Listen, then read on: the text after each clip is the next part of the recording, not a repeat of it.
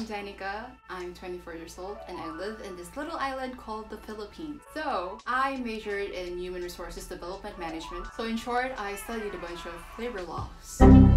I love to travel, I love to eat, so essentially it's a good combination. But financially speaking, it's a bad one. I was an online ESL teacher for Chinese students, ranging from kindergarten to high school students and also professionals. I love teaching English and making it a fun learning experience. I know the struggles, the frustrations, the anger, and the stress that comes with learning a new language. I've been through that. I know how hard it is. So, as much as possible, my goal and my objective is to make this experience as fun and stress-free as possible so that you can have a positive learning experience with English, so that you can speak English confidently on a day-to-day basis. So I hope that I will see you on my next class.